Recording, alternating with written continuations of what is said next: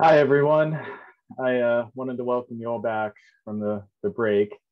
And my name is Mike Deviney. I'm an assistant professor at Duke University, and I'll be moderating the next panel. I just wanted to take some time to thank you all for attending on this Saturday, and thank the speakers from the previous panel for speaking on a highly relevant topic. I think, at least personally, I wouldn't be here if I didn't have additional help with childcare today. And, I imagine most of you are all kind of had to make some arrangements in your schedule to attend. So thanks for doing that. I think this will be a really great panel to follow the first panel. The panel is that I'll be moderating is called Maximizing Your Scientific Impact. And we really mean more broadly, just maximizing your academic impact overall. Is this, this panel will also be relevant to folks in the more of the educational sphere than the science sphere as well. I'll start by a brief introduction of the speakers, and then there will be recordings to follow of their presentations, and then we'll have a 15-minute question and answer session afterwards. Similar to the last panel, you can put some questions in the chat, and I will try to organize them and bring them up at the Q&A panel. And then speakers that can also kind of respond to those in the chat as well. So our first speaker is Dr. Jean-Francois, who is the David Hill Chestnut Endowed Professor in the Department of Anesthesiology and Perioperative Medicine at University of Alabama, Birmingham. He runs an NIH-funded laboratory investigating how trauma and critical illness causes long-term end organ injury and death, and particularly focuses on mechanisms of acute lung injury after sepsis and trauma, and on the mechanisms of post-traumatic coagulopathy. He has authored over 266 peer-reviewed manuscripts and is the editor-in-chief of Anesthesia and Analgesia. He will give the journal's editor's perspective on maximizing your impact as a young investigator. I'm really looking forward to learning from his talk. The next speaker is Dr. Ed Mariano, who is a professor of anesthesiology at the Stanford University School of Medicine, and is also the chief of the Anesthesiology and Perioperative Care Service at the Veteran Affairs Palo Alto Healthcare System. He has held numerous leadership positions and is currently president-elect of the California Society of Anesthesiologists. He has developed techniques in patient care pathways to improve postoperative pain control, safety, and other outcomes, and he has published over 200 peer-reviewed articles and book chapters. He has significant experience using social media to enhance academic careers, and he is one of the top 10 anesthesiologists to follow on the social media platform Twitter. And today he will be discussing self-promotion using social media. And I'm really looking forward to hear and learn about that topic. And I also should put a plug in that we do have an account for early stage anesthesiology scholars on Twitter that you can follow, and I'll put a link to that in the chat. And our third speaker is Dr. Mary Beth Brady, who is a cardiac anesthesiologist and associate professor of anesthesiology and critical care medicine at Johns Hopkins University, and she is also the vice chair for education in the same department, in which she coordinates educational initiatives across multiple campuses. She is nationally known as an expert of transesophageal echocardiography and serves as a director of the intraoperative transesophageal echocardiography program. And she has won multiple teaching awards for her endeavors at Johns Hopkins. She has previously developed a curriculum for presentation skills, which she uses to mentor trainees at Johns Hopkins. And today she will speak specifically on presentation skills and improvements in those skills. Really look forward to hearing about that, and I look forward to the upcoming Q&A session and panel afterwards. So I guess we could get started with the first talk.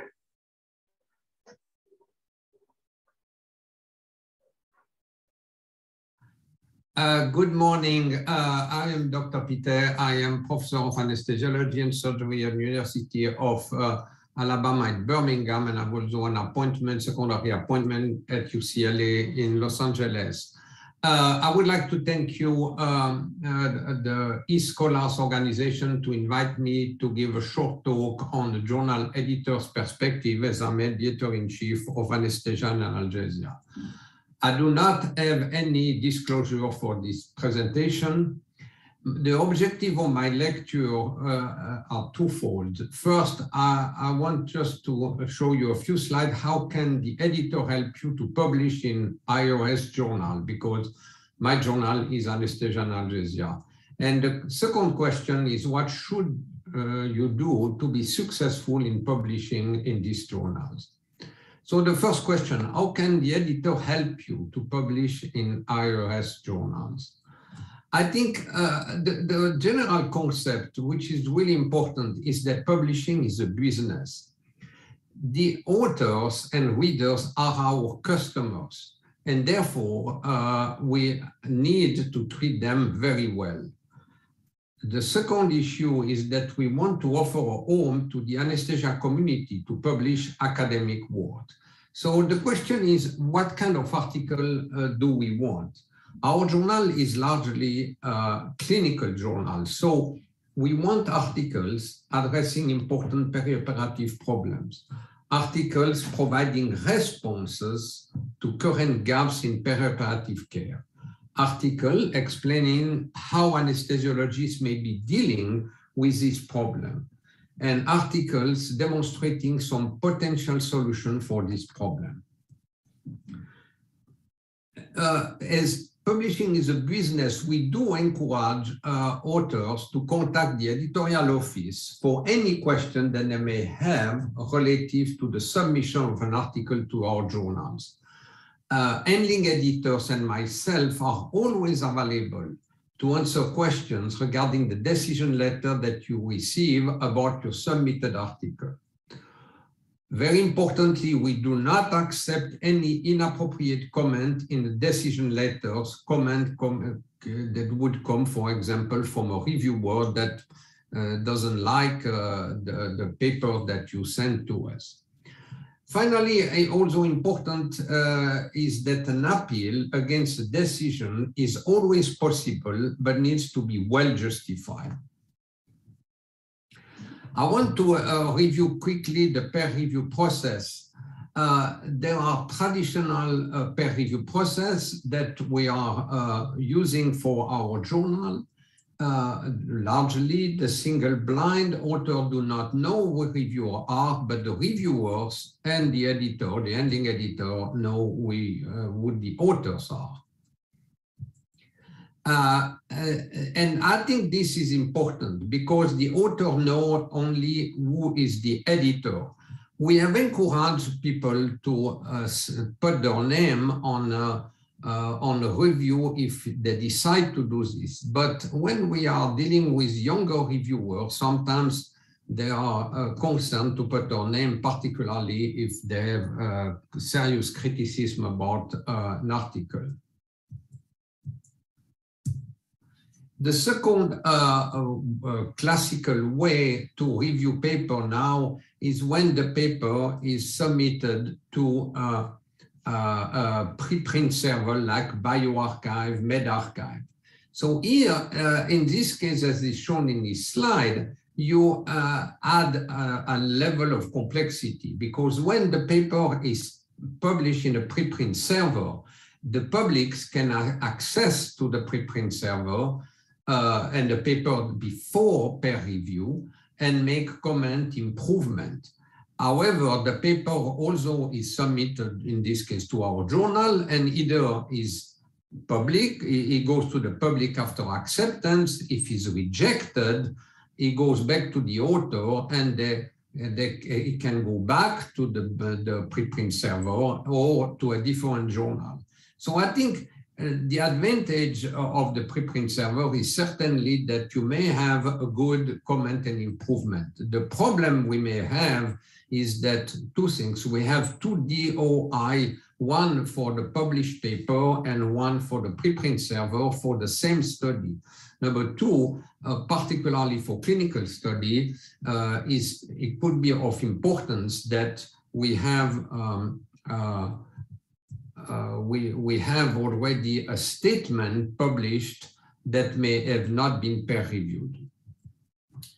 There is another way to do peer review process, which is the open peer review process. In this case, authors, reviewer, and editor are known to each other. The article is available online before the review process. Reviewer reports are disclosed along the articles, and the different versions during the review process are available online. There are some journals doing this, the BMC Pharmacology and Toxicology, for example, and the F1000 Research Journal that is very famous for this. When should you publish? This is an important question. If you publish too early, you may have a premature publication. If you publish too late, you need to be aware of potential competitor. So what are we recommending? We are recommending that you complete around 70% of your research before publishing. You may consider a short communication to mark your research territory. I think also this early publication, particularly the feasibility study, are becoming very important now before you submit a major grant for a large clinical study. I think you need to present something which is novel, and you have to be strategic in your publication. I don't think you should publish anything you plan to patent. As you know, the patent cannot be obtained if there is already publication. Furthermore, do not split your research into too many publications to avoid salami silence. Before the submission, what you should do, the to-do list. Well, you need to format your article using author's guideline. Find an appealing title and catchy keyword, and prepare an impactful cover letter. I think is important because the cover letter may be very important because you have only one shot and you should try to get it right. What should be in a cover letter? You need to convince the editor that your paper is of importance. Why is the paper does fit in a journal scope? Why the reader would find it important? Why the paper is important for the field? And is it really original?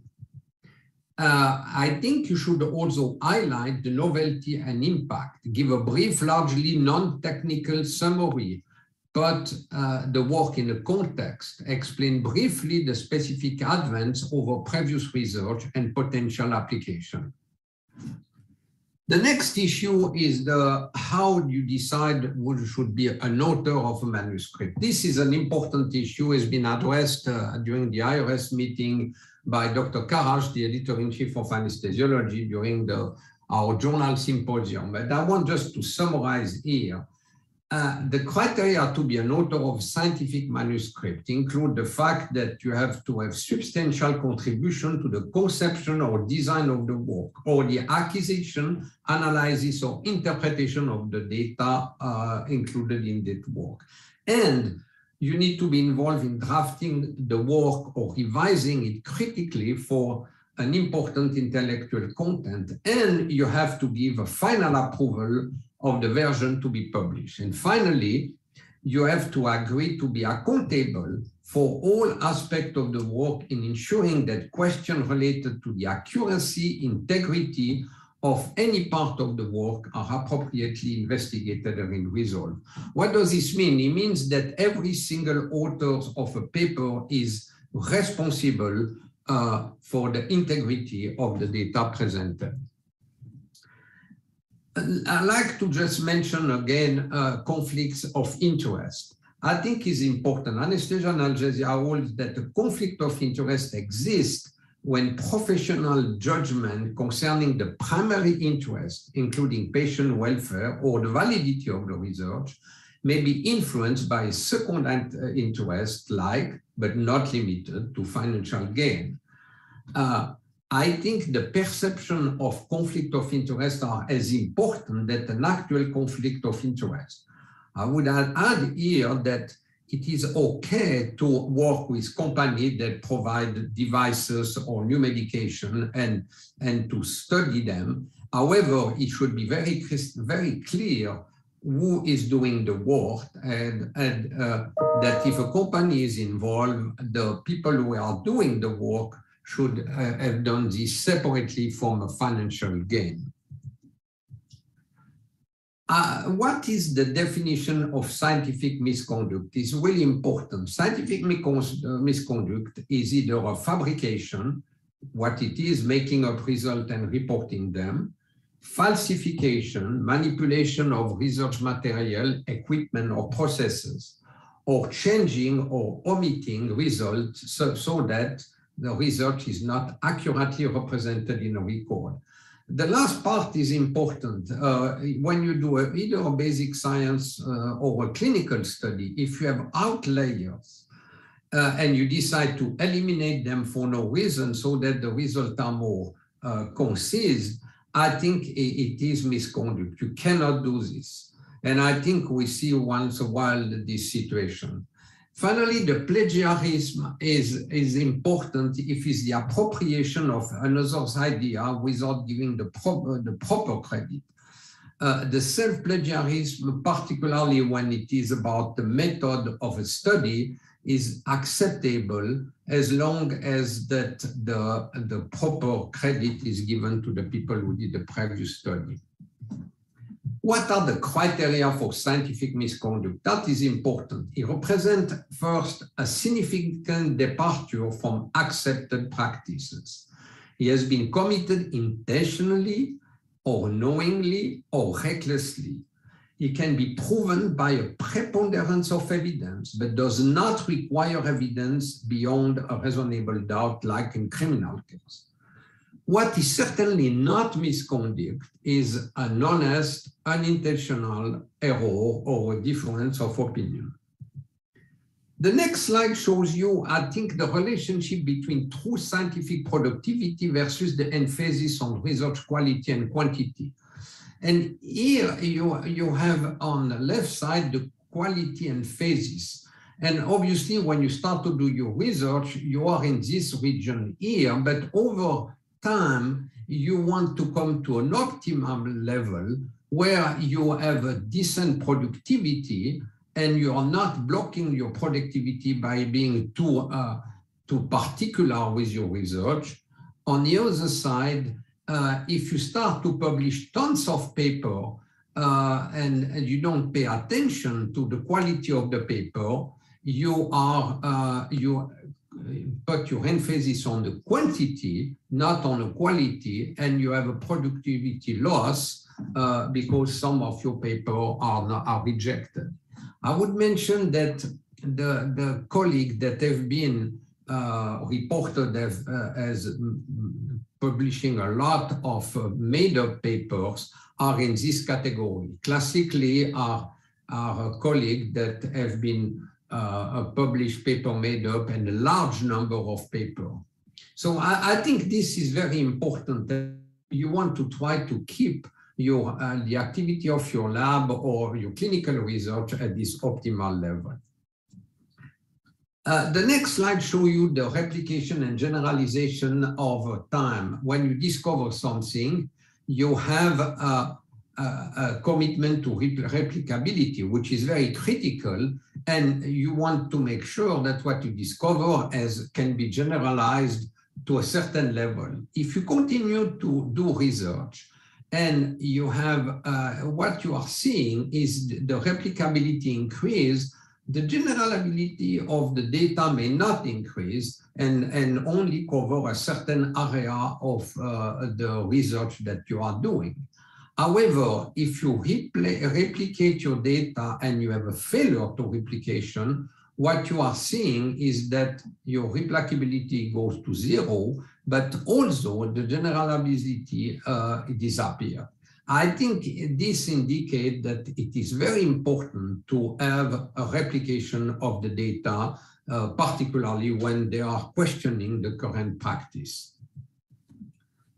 The next slide asks you the following question. To whom do we owe the truth and why in research? We owe the truth to the public because largely the research, at least in America, is funded by the NIH, which is the federal government.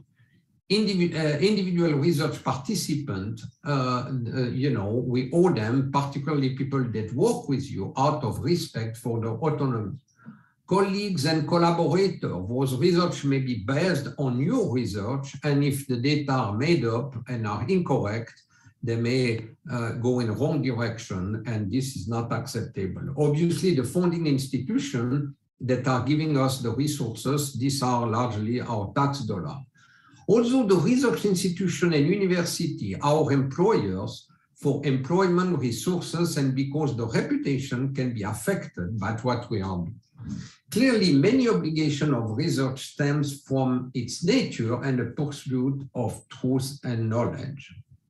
So in conclusion, I would say that the basic principle in conducting research is that research should pursue the whole truth and nothing but the truth. But as an editor-in-chief of one of the important anesthesia journals, I still believe that researchers are always innocent until proven guilty, not guilty until proven innocent. Thank you very much for spending a few minutes with me.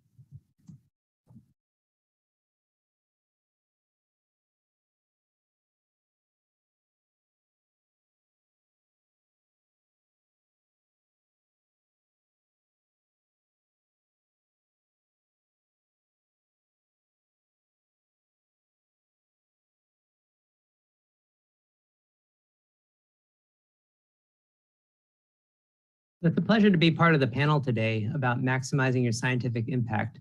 I was asked to discuss self-promotion on social media, so we're going to jump right into this topic, which may not sound like a great idea. Most of us have probably been taught not to self-promote, but I'm going to discuss hopefully some strategies that make it much more constructive and hopefully add some benefit to your academic career. I have no financial disclosures. And let's just start out with hopefully a positive topic, which is you just published a paper. So after months and months and months of work, organizing all of your collaborators, after you've crunched the numbers and you've written your manuscript, you've gone through the review process, you've survived the multiple rounds of revision, and you get this paper published in a competitive journal. So what happens next? Unfortunately, some of the statistics are a little bit scary, and this is an article from Smithsonian Magazine that says that half of academic papers are only read by their authors and the journal editors, which is pretty distressing, I think, as an academic physician and scientist. You do a lot of these projects, your passion projects, to try to share information and hopefully impact care that patients receive. So how do you let people know about your work? I think there are many traditional ways of doing this, but I think that we also live in a modern age where we use digital tools all the time. So why shouldn't this be an area where we try to leverage the power of digital tools?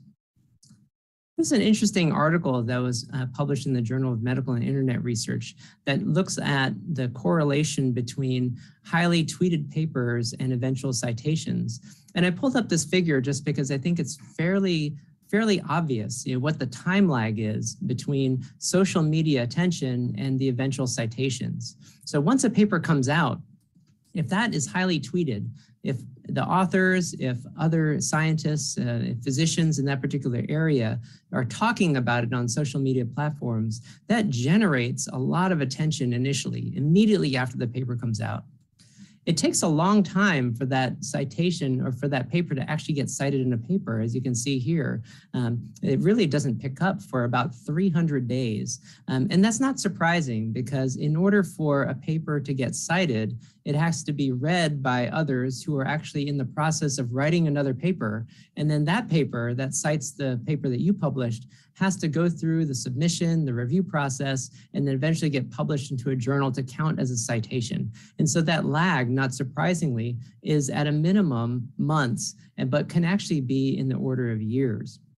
And why do citations matter? Is if you're in an academic department and you're looking at the development of reputation as the means to try to demonstrate your criteria for promotion, then citations matter. They matter not just to you as an individual, because of course, we also are rated by our citations in academics, looking at our H indices or I-10 index, but we also know that the journals care a lot about citations as well, because citations in comparison to the number of cited works goes into the impact factor, and the impact factor determines the ranking of that journal, which is very important to journals and journal publishers.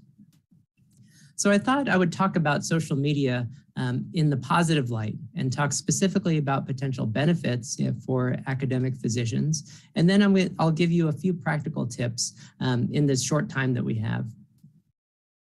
So let's first talk about some of the social media benefits. We know that social media really encompasses a universe of online applications. They include websites, they include apps on mobile devices that enable users to create and share content. They can also be used for social networking. But this definition of creating and sharing content really includes a variety of different platforms, some of which maybe we haven't really thought about in terms of social media. And I'll give you some practical examples of where I've found that social media has benefits. Now, I'm an academic physician, and my specialty area of expertise is regional anesthesia and acute pain medicine.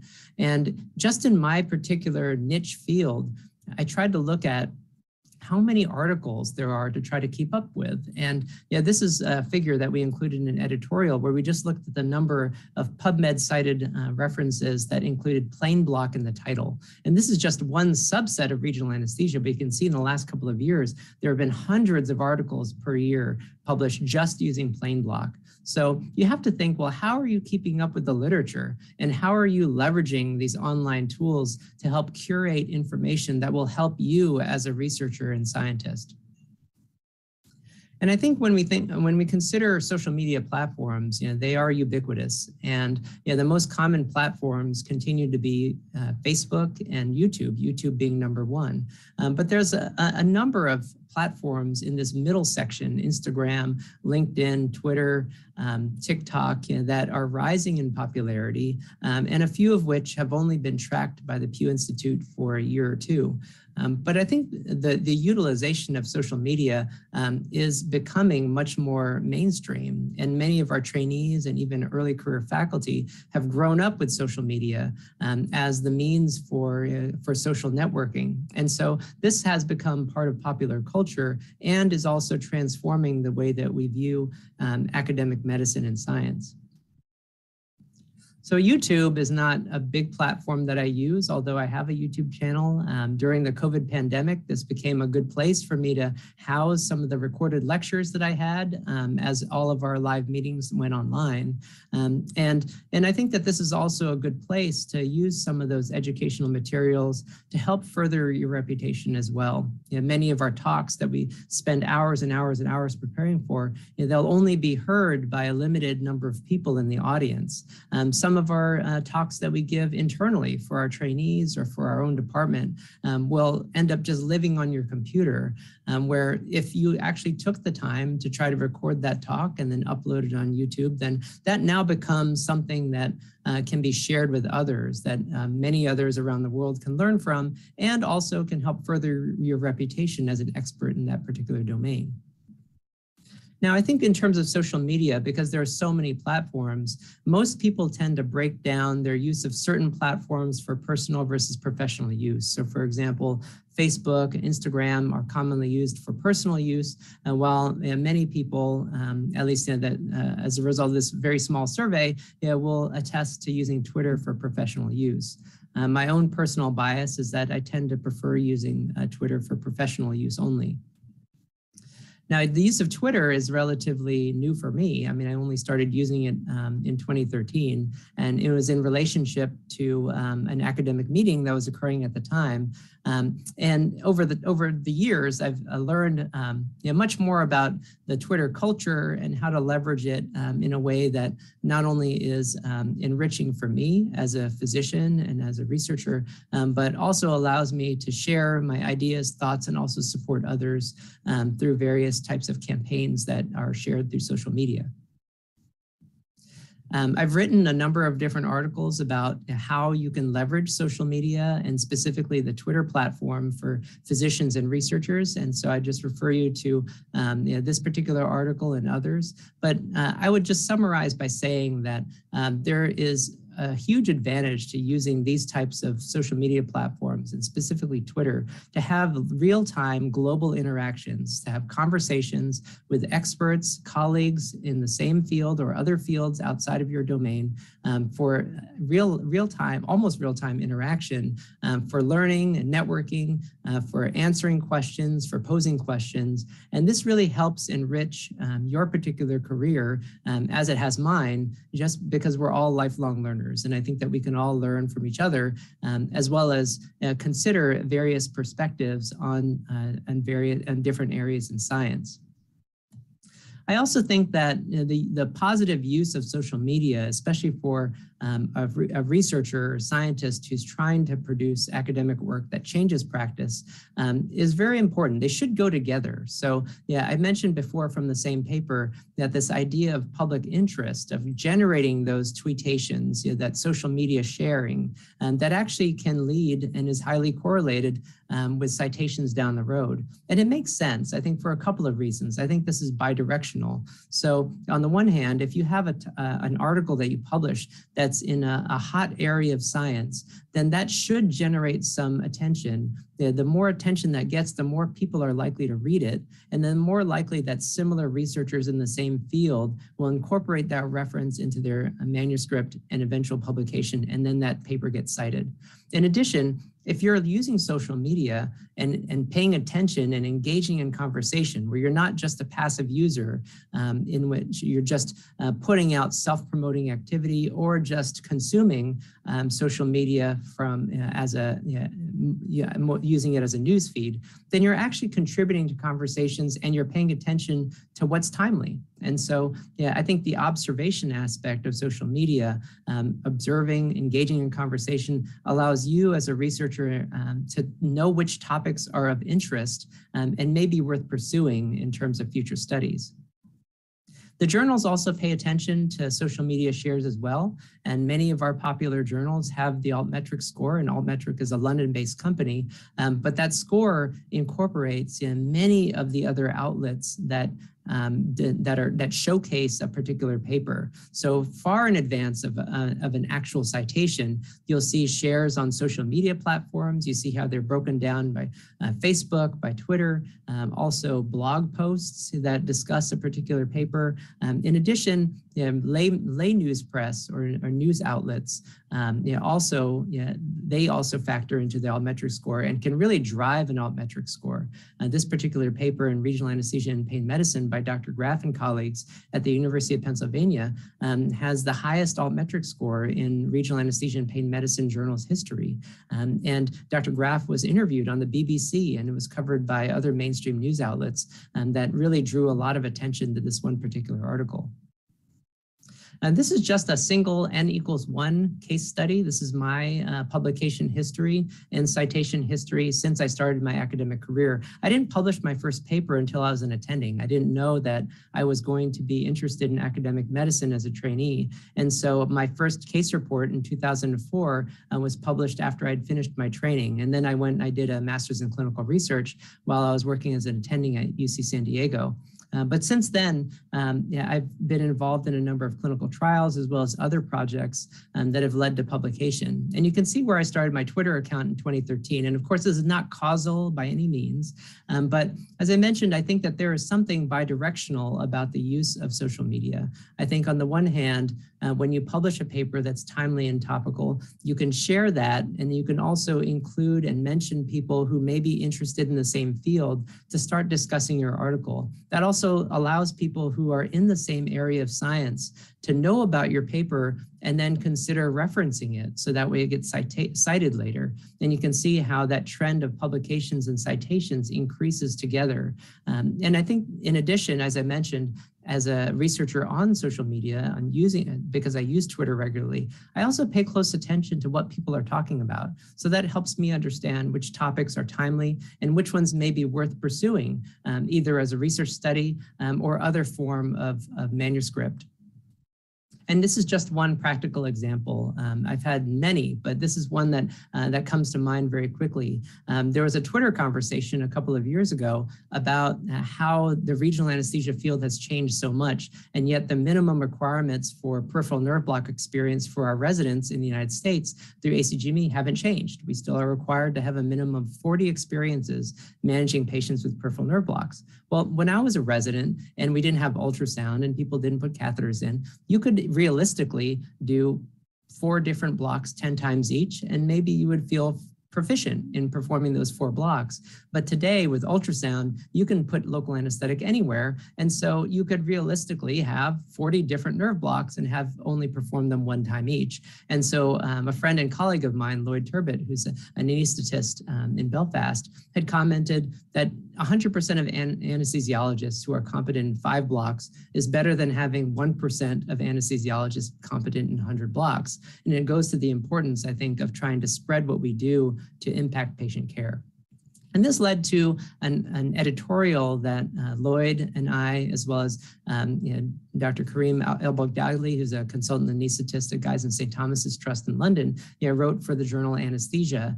That editorial, it really formed the basis of the Regional Anesthesia United Kingdom's Plan A blocks, workshop direction, as well as cognitive aids to help further promote basic blocks for all anesthesiologists. That led to an international study in which we put together a group of experts around the world using a Delphi process to try to determine what would be a basic non-fellowship curriculum for regional anesthesia for any anesthesiologist. And this was published in Regional Anesthesia and Pain Medicine at the conclusion of that work. So let's just talk about a couple practical tips, and then I'll leave the rest for the discussion. So a couple of things I think that are very important to remember. So social media is never an emergency. So anytime that you're not sure about posting or tweeting, then just pause. Think about it. Don't do it when you're emotional. Make sure that you're accurate. I like to proofread over and over and over before I post anything on Instagram or I tweet anything. I think it's important that you respect patient privacy. So that is an absolute rule for social media in the healthcare setting.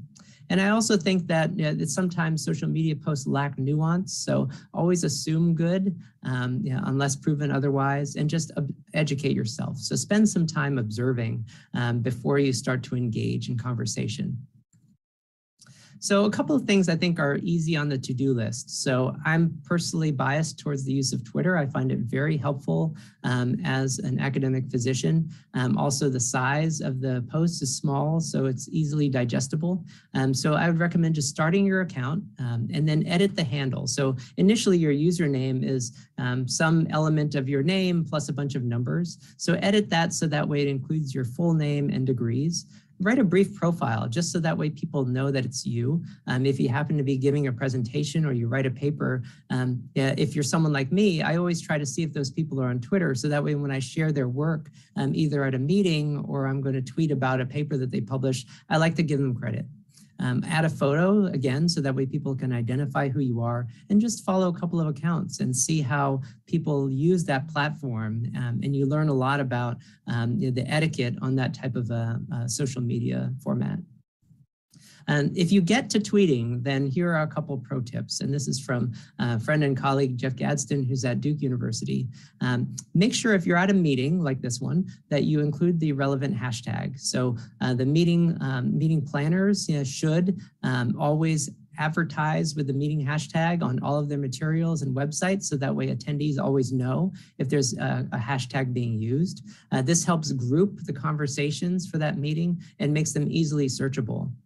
And if you have a topic that you think is of interest to other people, then mention them. As I said earlier, if you have a paper that people are talking about, or you know that someone has published a paper, then I usually include their Twitter handle in my tweet. Also include images. So images are known to draw more attention to a particular post, and they're more likely to be retweeted. And then you can also use that image to tag other people. So in case there are many other accounts and people who may be interested in that particular topic, you can help draw attention to your tweet using the tag feature. The other thing that I just want to say, even though my topic is self-promotion, is that it really shouldn't be about self-promotion only. Use social media for good, use it to promote others. Find people who are doing great work and elevate them. And this is really a great opportunity. As you start to gain followers, then you start to have an audience. I find that is one of our obligations, I think, to try to lift others up who are doing great things and really are deserving of that kind of attention. So I've tried to use my own social media platforms to help promote other people, to help promote underrepresented minorities and women in medicine and science, as well as try to draw a rightful attention to causes and campaigns that help elevate others and try to create equity in medicine and science. And if you have any questions about getting started on social media, this is a page on my website that gives some basic tips and tricks, as well as some links to some helpful resources. And of course, I'm always easy to find. If any of you have any questions about the use of social media, there are no dumb questions. So anyone getting started is welcome to come and reach out to me as well. Thank you so much for being part of this session.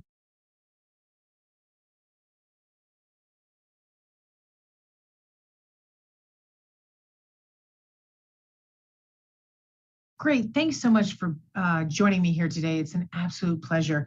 Before we get started, I just want you to pause and I just want to ask a simple question. What are you afraid of? What's your top fear? Is it heights? Could it be snakes? Maybe it's flying. And you might be wondering, well, that's kind of a crazy question to start this topic with, but it brings me to this gentleman. And I'm not sure if you know who this is, but his name is Jerry Seinfeld, and he's a comedian.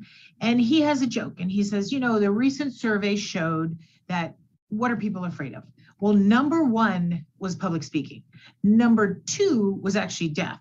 So the joke is that if you're at a funeral, most people would actually prefer to be in the casket than to be giving the eulogy.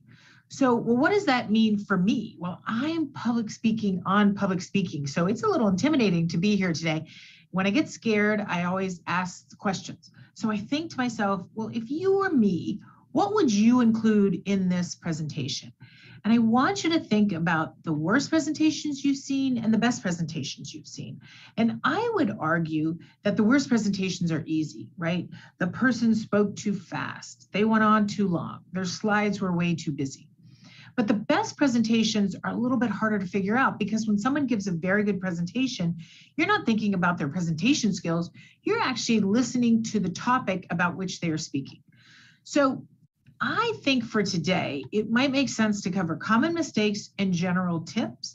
The virtual tips is a whole other talk, and we don't have time for that today, but I'm happy to come back at another time and talk about that. So as we look at this, before I start anything, I want you to look at this slide. This is probably the most important slide. Whenever you give a presentation, I don't want you to think about you talking to someone.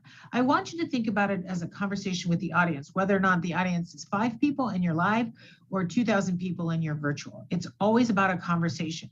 And what do you do in a conversation? Well, you ask questions, right? If you have a conversation, it's not one person just speaking constantly without asking any questions. And you can always ask questions, even if it's a large audience or a small audience.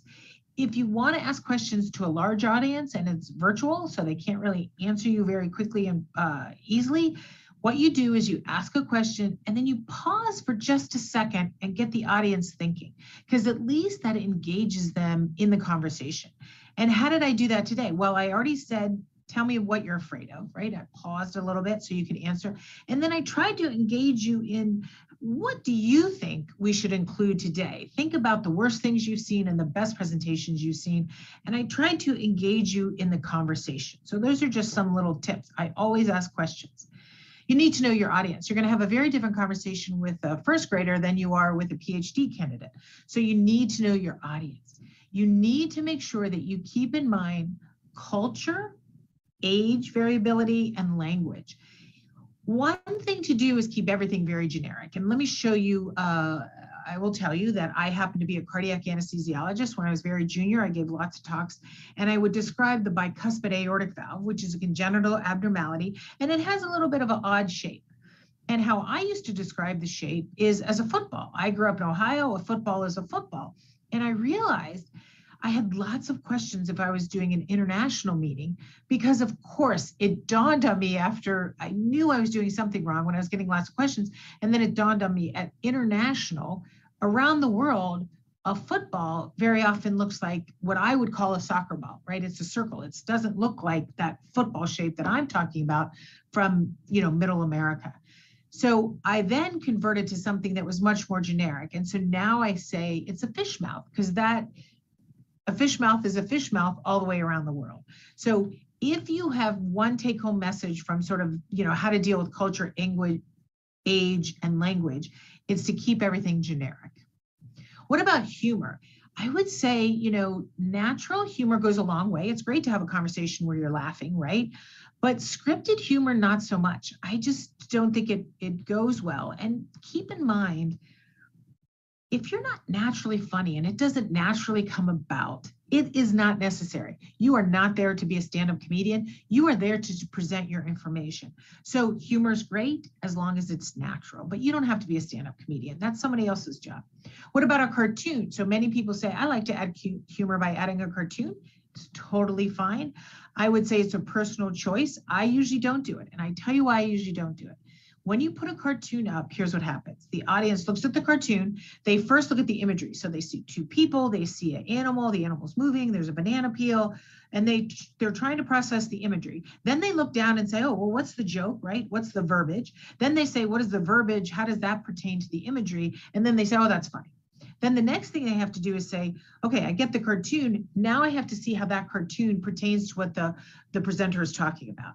So I'm making that sound like that takes a long time. It doesn't take a long time. It takes 3 to 5 seconds for your brain to do that. But as you're doing that, you're not really paying attention to what the speaker is talking about. So if you like cartoons and you think it's important, certainly use it. But I would say put the cartoon up, give the audience 3 to 5 seconds to actually read the cartoon, and then press on to your next slide that has your information on it. What about a picture? Is a picture a good idea? People say a picture's worth 1,000 words. I love pictures. I think they're great.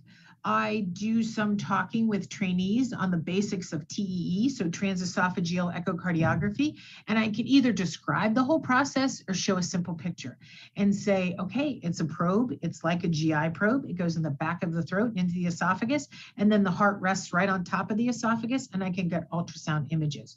So pictures are spectacular. One of my mentors said, think of words as short-term memory and pictures as long-term memory. So I'm hoping you remember some of what I say in a year, but more than likely you're going to remember pictures longer than actually what I'm saying.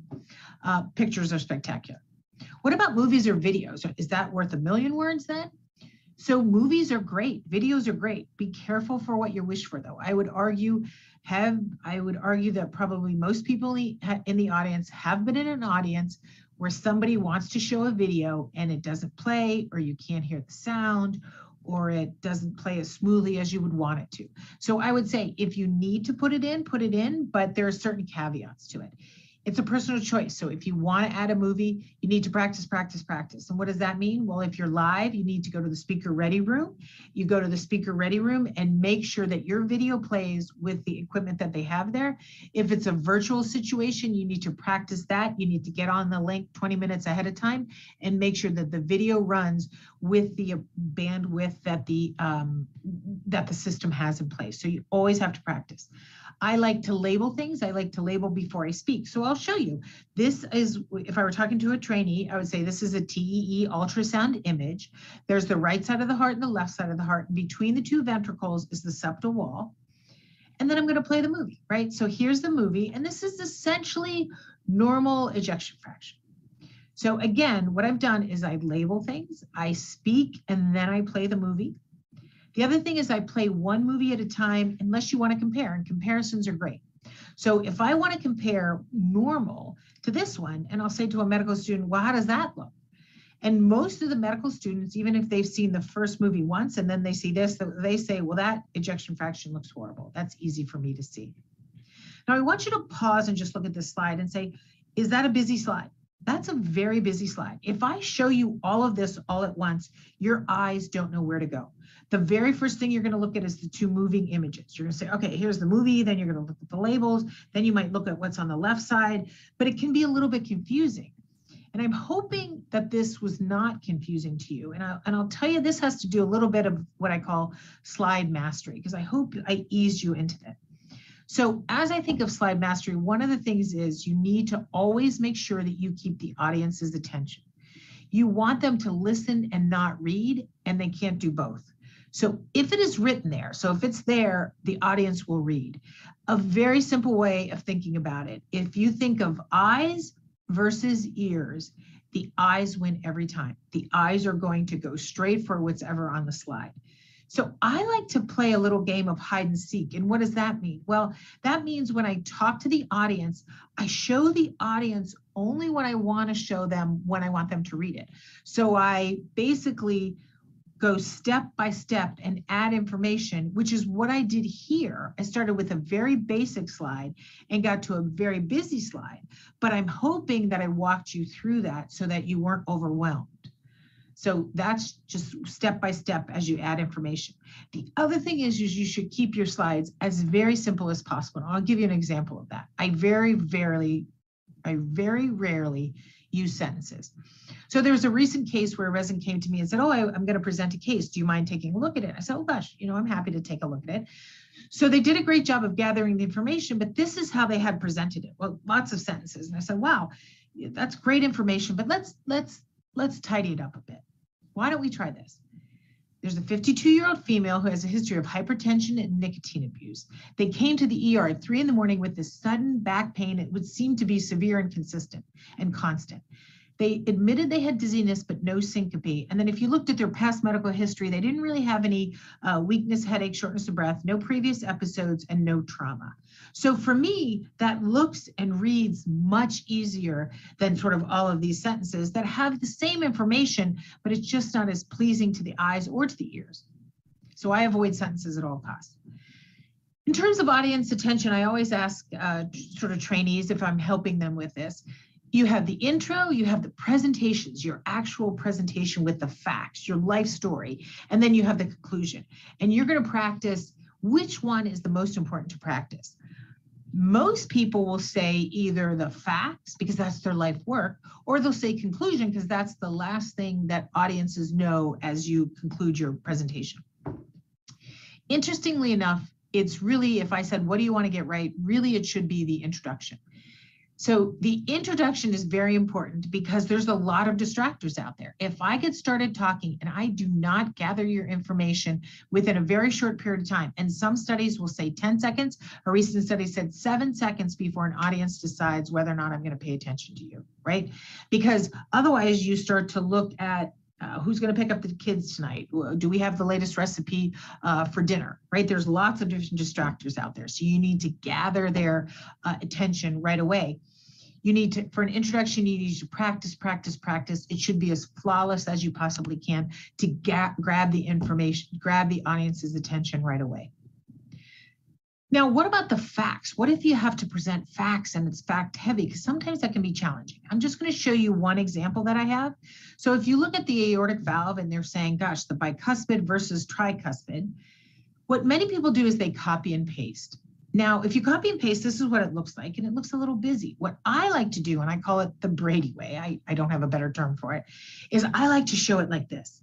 And what do? Well, very often I tidy up the graft and I try to make it a little bit more pleasing. The other thing I very often do, I spoil the ending. So let me walk you through this. I sometimes will do the take-home message first. So I'll say this author looked at tricuspid versus bicuspid, and they really thought tricuspids were going to be far out better than bicuspid valve. But it turns out that tricuspids did better than bicuspids, but not as by much as they thought. And what does that look like? Well, here's the graph. If you look at all-cause mortality, bicuspids definitely had worse in terms of mortality, but not much more than tricuspids. Now, if I look at that graph in comparison to this one, it looks very different. The information is the same, but I've changed it to look a little bit more pleasing. And so what does that mean? Well, I got rid of things that I don't need. If you need it, you need to leave it in place, but I got rid of that. The other thing is, when you look at the words and the numbers, if you blow them up in a PowerPoint, they tend to blur. So what do? I insert all the words and all the numbers. I insert a text box and retype all of this. So what does that mean? I'll just give you one example. I do early generation devices and then I move it over. And so what does that end up looking like? It ends up looking like this. It's much prettier on your eyes.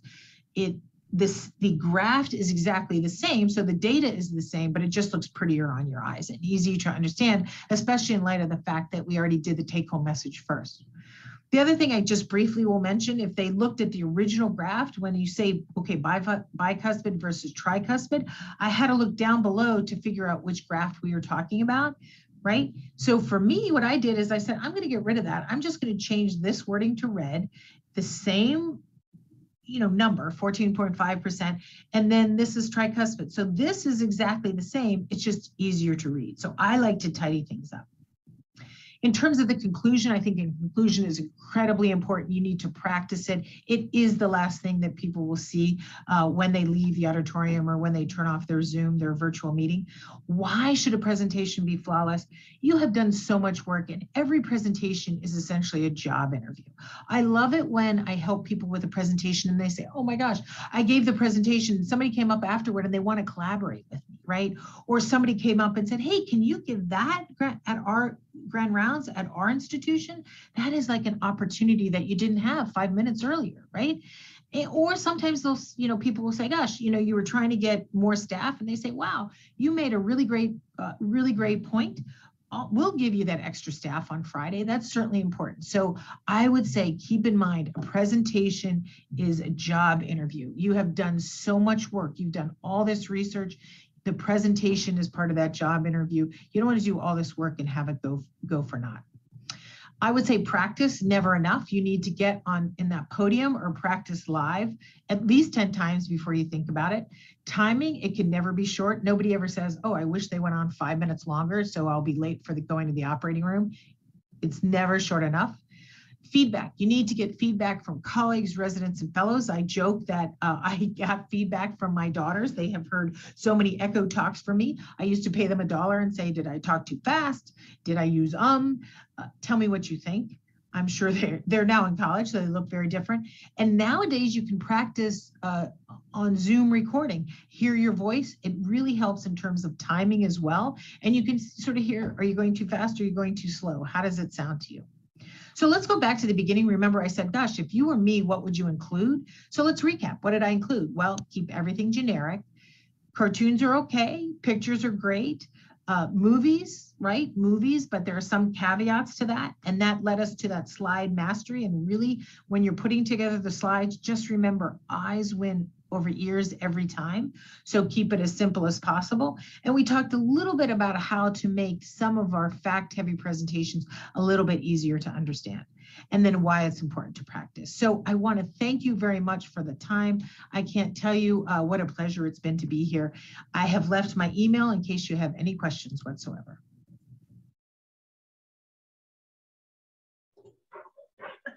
Thank you to all the presenters for those wonderful presentations. I wanted to start the Q&A. We are short on time, but I confirmed we can go to 1:25.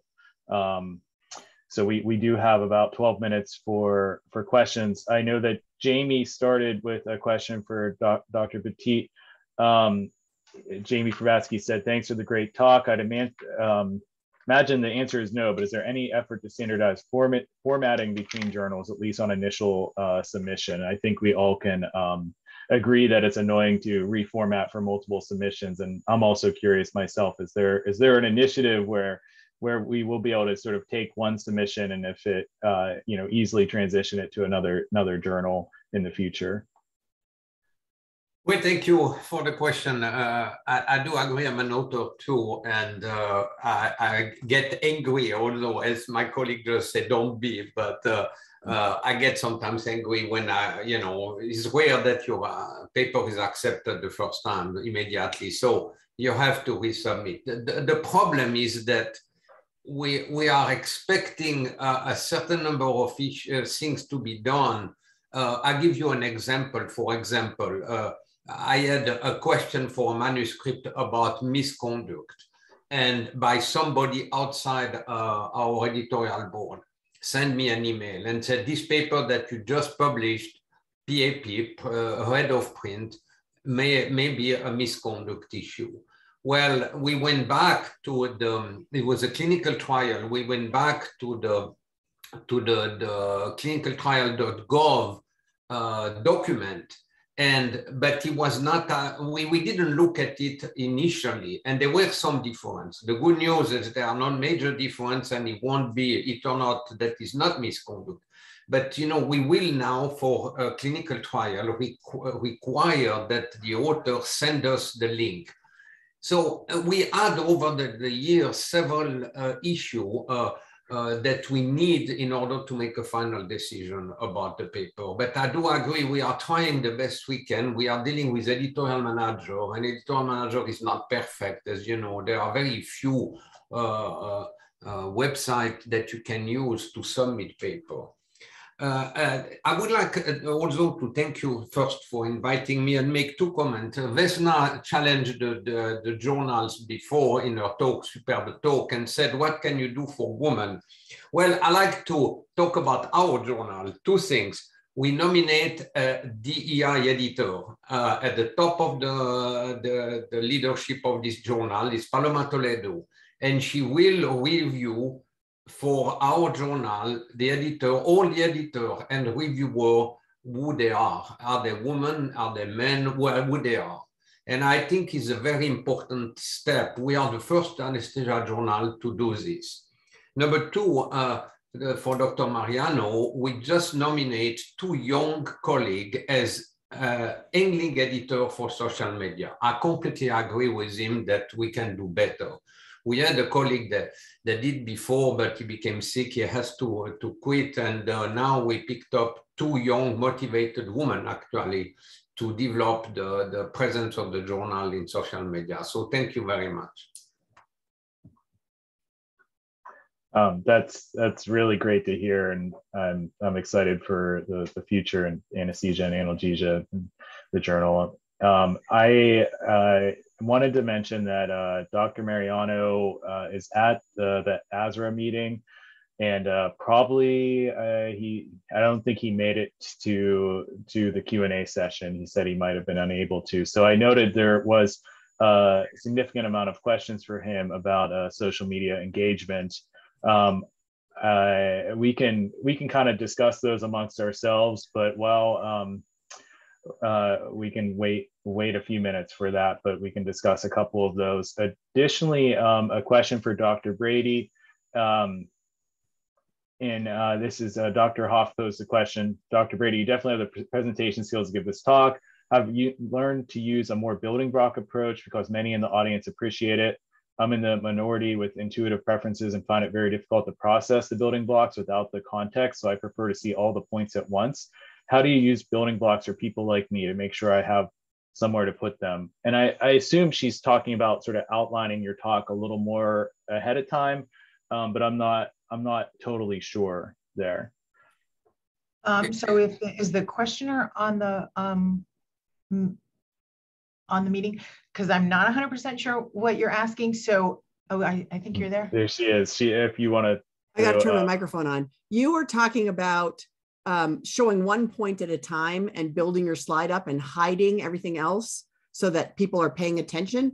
I find that just makes me angry because I'm like, but I want to know what the whole picture is. What's the answer? Why is she only giving me these little bits that mean nothing and I can't remember them for a minute?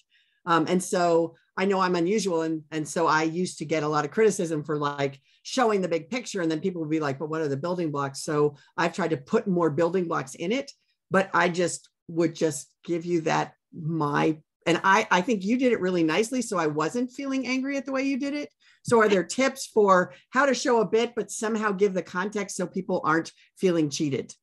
So I would say that there is no absolute right or wrong answer. And I very often say my only disclosure at the beginning of a talk is that honestly, there is some science behind it, but there is also my opinion. And so most of it is my opinion.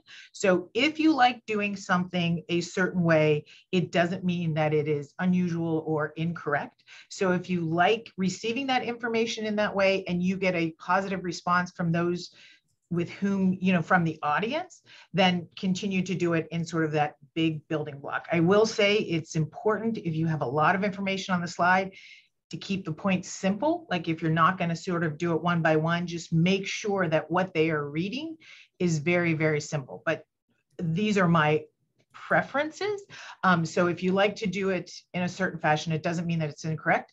I would also like to say that a key to sort of teasing out whether or not you're sort of what the audience feels, you need to get feedback from the audience. So if you can get feedback at any point after you give a presentation, and it needs to be honest feedback. It can't be like, oh, that was a great job, right? You need to say, what did I do well? And what did I do wrong? And so if you find that if your slides are simple, but you present all the information as one big block and they understand it, you don't need to change a thing.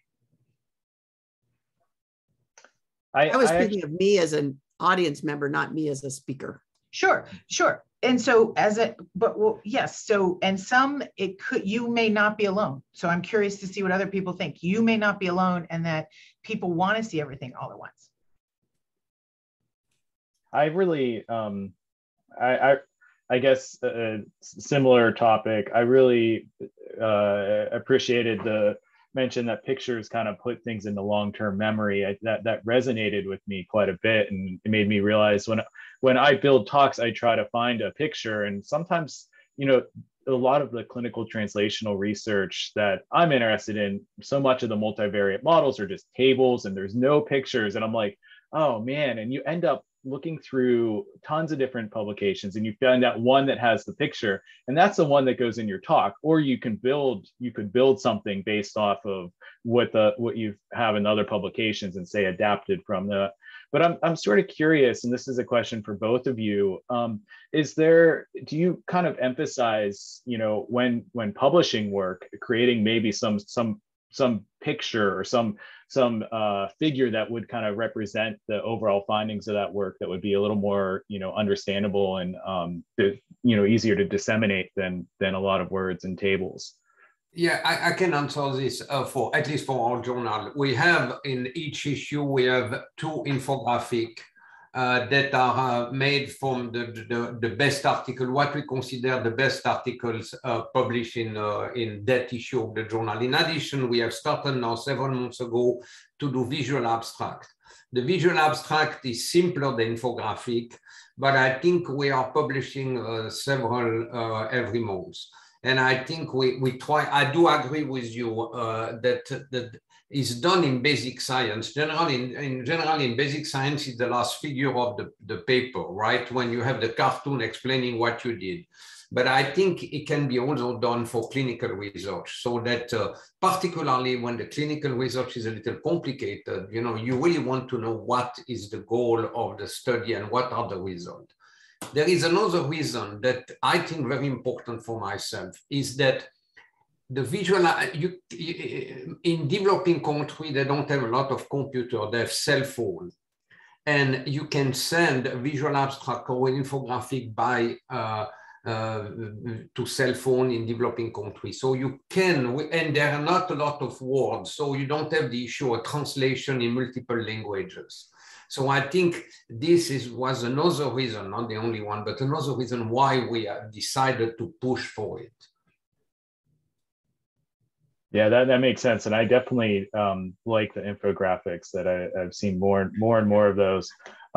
Question for Dr. Brady by Michael Mathis. Do you recommend different approaches for novice versus experienced presenters? For mentees that are presenting for the first time, I've traditionally coached that having a PowerPoint very rehearsed is okay with goal to build confidence. Then you can dial back and improve some of the performance aspects of the presentation as confidence experience grows.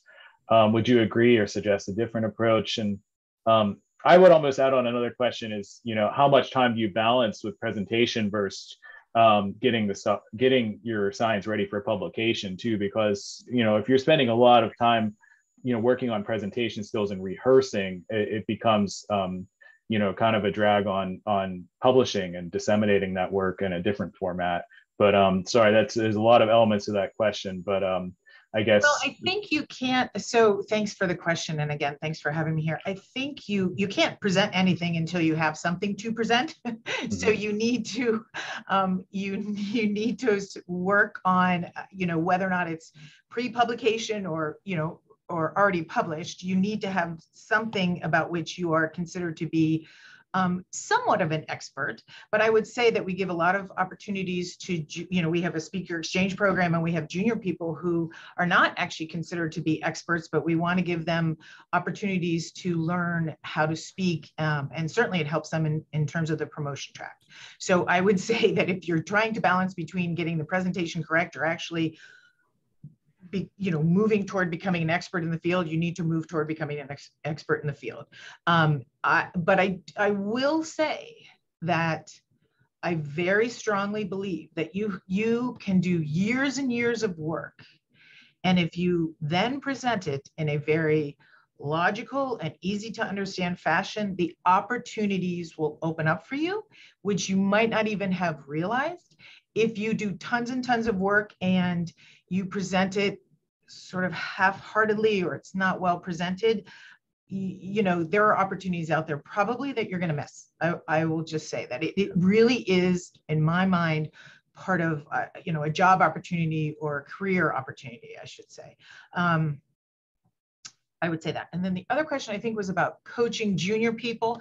So I think it's, Mike, I'm not sure if I understood your question. You're more than welcome to repeat it again. But if you're talking about coaching junior people, what I usually recommend is, well, I have a curriculum in terms of presentation skills. So I usually guide them to that curriculum. I'm happy to share it if anybody on this meeting is interested, just email me. So I have something that I have them listen to and go through. Some of it has to do with virtual, some of it has to do with slide mastery, and so I go or how to present scientific information. So I have them start there, and then I pretty quickly will have the initial conversation and say, what are you going to talk about? What's your time frame? With whom are you speaking? Who's the audience? What's the audience? And then I give them some guidelines, and then I ask them to put the PowerPoint together, and then before they do anything, I take a look at the PowerPoint, and then I have them practice presenting, and then I come back and have them practice present with me. It is not a short-term process. If I start from zero, with many people, they're very experienced, and they, I'm starting not at 0, I'm starting at sort of 8. I don't know if that answers your question.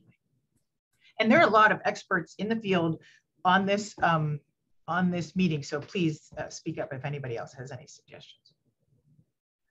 I'm sorry to cut this short. I appreciate all the comments and guidance on presentation skills and all of the speakers' perspectives and presentations here. But we do have the next session, which I think will delay until 1:35. So we have a 7-minute break to confirm with Brad and Kim. And so we'll see you all back at 1:35. And you are all welcome to answer more questions in the chat if you can. And thanks again for speaking. I really learned a lot from your presentations. And see you all at 1:35. Thank you so much for inviting me. Okay, thank you. You're welcome. Thank you as well. Have a great day.